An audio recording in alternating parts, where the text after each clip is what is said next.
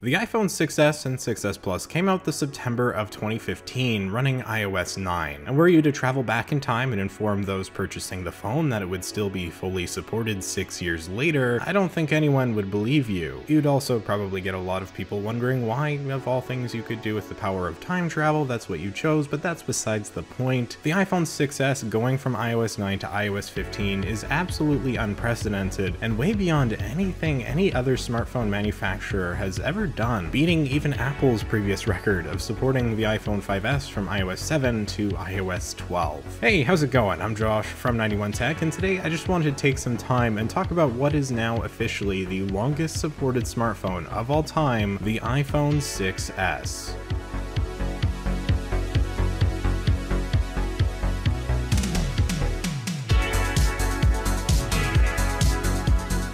Samsung relatively recently announced that their smartphones from 2019 onwards would be receiving a guaranteed 3 years of full software support, surpassing their former 2 years of full support. They also committed to giving 4 years of security updates. Google has supported 3 years of full updates for their own phones for a while now, so Samsung finally catching up was nice to see, as it's much too common with the Android industry for phone makers to put out a phone and then basically pretend it never existed after maybe a single year or maybe 2 of updates. Samsung was very guilty of this for a long time, but progress is progress, so I have to commend them for getting better. And yes, of course, custom ROMs can always extend life further on certain Androids, but I won't be mentioning that much as the vast majority of users will never do that, much less know what custom ROMs are, so it's hard to consider it too relevant. So with some of the biggest manufacturers of Android phones in Google and Samsung, you've got 3 years of support. And then on the Apple side, the iPhone 6s has now been guaranteed 7 years of full support. The math here might seem a little bit odd as the 6s came out in late 2015 and it's currently 2021, but iOS updates always come out around September, which means iOS 15 will drop in a few months and then get many more updates until the eventual iOS 16 update in late 2022. Late 2015 to late 2022 makes for a complete 7 years, beating out the 6-year record that was soon to be met by the 6s and had already been achieved by the 2013 iPhone 5s. And there's actually no guarantee that the 6s's life will even end in 2022, as it is very much possible it could somehow get even iOS 16. I highly doubt this would happen myself, but I also said the same thing about iOS 15, so at this point, who even knows? If you had asked me even an hour leading up to WWDC if I thought the 6s and the old SE would get iOS 15, I would have given a very definitive no, and I wasn't alone in that thinking. Every rumor source talking about it said support for A8 and A9 devices would likely be ended completely, and yet here we are. Apple doing this out of the blue is why I'm such a fan of the company in their current state. They've really developed a consumer-friendly mindset that's indicative of a couple things. First being that they're really pushing their services to make them money nowadays, pulling in revenue from many sources within iOS, not just the hardware, but also that they've learned from their mistakes of the past. The best way you can retain a customer on your side of the aisle is not to force them to upgrade to a new phone on the regular, even if that might make you more money in the short term, but instead to give them the best possible experience, making them want to go ahead and buy a new iPhone for themselves because their last iPhone did so well for them. This hasn't always been the case, with there being multiple examples from years ago of Apple slowing down phones with updates, so let's quickly go through the history when it comes to Apple and updates just to see where they went wrong and how they've recently gone right. Their first iPhone is very slow on its final software version, but that's pretty easy to excuse given it was literally the first iPhone. The iPhone 3G, the second iPhone, is possibly even slower on iOS 4, and that's a bit harder to let Apple get away with, but still mostly forgivable. It was the second iPhone, and it was also quite a bit cheaper than the first one. And then the next year's iPhone 3GS from 2009 not only got an extra year of support up to iOS 6, but it also ran really well, with iOS 6 providing a surprisingly smooth and optimized experience on the classic software. This positive precedent was short-lived, however, with the 4 getting to iOS 7, a much anticipated version of software that unfortunately slowed down things significantly. This was partly due to slow animations, and from what I remember there was an update that sped things up, but the iPhone 4 on iOS 7 was rough and just generally it wasn't a great look for Apple. From here you would expect the 4S to stop on iOS 8, and it likely should have as it was already slow there, but no, for some inexplicable reason Apple gave it iOS 9, and right here made the biggest mistake in software support they've ever done or likely ever will do. iOS 9 on the 4S is practically basically unusable, absurdly slow, and when people talk about Apple and their supposed planned obsolescence, this is the phone they point to, and rightfully so. The 4S was a great piece of hardware, being the first dual-core iPhone in 2011. It brought Siri, but Apple pushed the tech way too far, and I think they realized this too late, as since then they've been much better. You had the iPhone 5 and 5C stopping on iOS 10, which was a good place to stop, as the experience was decent enough, not what I would call fast or even that smooth, but totally fine and definitely usable. And so here on iOS 11, Apple was presented with an interesting choice when it came to the iPhone 5S. The 5S was the world's first 64-bit smartphone and was a huge leap ahead of the iPhone 5 in power. And the next year's iPhone 6 kind of suffered because of that. It was definitely an upgrade with a bigger screen, but the tech inside really wasn't that well improved with the A8 chipset over the A7, and more importantly, the same amount of RAM. So if Apple was going to update the iPhone 6, the 5S would likely also be able to run that software. And so that's exactly what they did, giving both phones the iOS 12 update. A big reason I think for not ending the 5S's life on iOS 11 is how buggy and messy that software was. It was, I don't know if you remember, but it was bad. But iOS 12 actually focused for perhaps the first time ever on performance and optimization, actually managing to genuinely speed up older iPhones by a noteworthy margin and giving them relevance beyond anything any Android phone had ever managed to do, at least without custom ROMs and unofficial means. I personally praised Apple to no end for this back in the day, but they weren't out of the woods when it came to planned obsolescence quite yet. The whole battery throttling controversy was still fairly fresh, as stupid as that whole situation was. And Apple is at fault here, don't get me wrong, I just think that people made it a lot bigger than it really was. Basically, when batteries degraded to a certain point, as all smartphone batteries do, eventually your phone would purposely throttle performance in order not to strain the battery to the point of shutting down randomly, as had been happening beforehand. So here and there slowing down your phone so it doesn't die on you. That might kind of seem reasonable, and it was, but the issue is that Apple didn't tell anyone when they implemented this. This resulted in people discovering their old iPhone wasn't performing as well as it did on older iOS versions, and coming to the premature conclusion that this was an intentional ploy by Apple to make you upgrade to a newer iPhone. Should Apple have told people and offered a choice in the first place? Absolutely. And they eventually would add the option as well as a whole page giving detailed battery health information, which is great, but they damaged their reputation regardless here. And you know what? Apple has more than made up for this since, with the 5S getting iOS 12 and performance getting better across the board on their old smartphones. And it left both the 5S and the iPhone 6 in a really good spot. 1 year later, approaching the launch of iOS 13, Apple would have to make a similar decision. The 5S and 6 were pretty close in performance, but the 6 was a year newer, and in the past, there had always been at least a year gap in tiers of iPhones. But then Apple did something that kind of surprised me, but was ultimately the best choice they could have made. They ended the life of the iPhone 6 on iOS 12 along with the 5S. This gave the iPhone 6 only 5 years of updates compared to the 6 of the 5S, but that was still plenty. And had it received the next update, I think there's a good chance it would have been quite slow, probably not to the same extent as the 4S on iOS 9, but still unpleasant. The iPhone 6S and 2016 SE were now the oldest iPhones still supported, and because the 6 lost support somewhat prematurely, it was no surprise when they both would receive iOS 14 in 2020. So things are looking good. It seems like Apple finally has a good grasp on what they're doing. Ending support seemingly early for the iPhone 6 so it would stay pretty decently fast forever on iOS 12, that was a good move, and one that they knew could backfire if people were angry enough about it, but I think people realized why they did it. And so finally, this brings us to now, where we have learned that the 2016 iPhone SE and 2015 6S are getting iOS 15. This is shocking, but in hindsight, maybe shouldn't be. Apple's recent history has again shown they know what they're doing, and I have great confidence iOS 15 will be a smooth experience. Heck, I've got the developer beta on both the 6S and the SE, and not that it matters, but the iPhone 11 as well, and they're all seemingly running fine despite this being such an early beta. And while it's definitely not bug-free, and it's definitely a little slower on the older phones, I've been impressed thus far. It doesn't really feel any different from iOS 14, and the phones remain totally usable. At least bugs aside, because again, early developer beta. But I was happy with the iPhone 6 getting stuck on iOS 12, so why is another version of iOS a good thing here? Well, for one thing, as long as performance is okay, then there's really no detriment to the users. And besides getting new features, it means that these phones will still be able to run all the newest apps from the App Store, except for maybe a select few that require features from newer iPhones, or maybe a few games that require beefier tech specs. It also keeps the headphone jack alive for another year in the iPhone line for whatever that's worth, but more than anything else, it means that for yet another year, users still on these old iPhones, and there's a lot of them, will be able to do basically anything that someone who buys the latest and greatest iPhone can do. Think about it. You go out and you buy an iPhone 12 Pro Max. What can you really do that an iPhone 6S user can't do? Yeah, you've got some more cameras on the back, and it's gonna be faster, but I bet you'll both be using Instagram and Twitter and all the same apps, a lot of the same games. At the end of the day, the experience is gonna be very similar. Apple ensuring that these older phones still remain so relevant is like the definition of consumer friendly. And in my opinion, Apple has more than proven that they are the absolute best when it comes to any smartphone maker. Now that might ruffle some feathers, so let me clarify. I'm not saying iPhone is the best. It's totally fair if you're not a fan of iPhones and their software, but I do think they've long been the best when it comes to how they treat their users, prioritizing consistent updates as well as security like no other on the Android side. And I think it's about the best aspect you can get right, because it leaves these people on these older phones in a place where they can still use them and do pretty much anything. I think of my grandpa using his iPhone 5S still, and it works for him. The battery sucks, but he can still use it for like everything he does, which isn't a lot, but it still works. There are so many reasons to prefer Android over iOS, such as the customizability, and vice versa too, but this isn't about that. I just want to give Apple credit where credit is due. I feel like they tend to get the short end of the stick when it comes to the general tech community. There's definitely a loud portion of techies who love to hate on Apple and their customers, and while again, so many places where that criticism is justified, hopefully the whole idea of planned obsolescence is finally gonna die. Apple's not forcing you to buy a new iPhone by slowing down your phone. They're actually extending your phone's life, and that's something that needs to be commended. The iPhone 6S and 6S Plus ironically were considered pretty minor upgrades when they launched, fixing bend gate by having a thicker aluminum and just some minor upgrades that we see in every S phone. And yet, here we are today. That A9 chipset and extra gig of RAM made for a big jump over that iPhone 6, especially the extra gigabyte of RAM, given that the iPad Air 2 and iPad Mini 4 both actually have the same chipset as the iPhone 6 with the A8, but are still getting iOS 15 thanks to the 2 gigs of RAM. 7 years of updates for the 6S. It's so hard to believe, and who knows, maybe Apple will end up pushing that number to 8. I really doubt it, and I'd be pretty skeptical if they tried to, but clearly I've been wrong before. And with that, I think I'm about done here. Just wanted to talk a bit about the whole situation, as it's left me really impressed. Any of you out there still using the 2016 iPhone SE or the 6S? How's it running for you, and are you surprised to see it get iOS 15? Make sure you let me know in the comments down below. Curious to hear your thoughts. If you found this video interesting, maybe hit that like button and consider subscribing for more content just like this. You can follow me over on Twitter and Instagram at 91_tech if you'd like to for some reason. Thanks for watching. I'm Josh from 91tech, and I will see you all next time.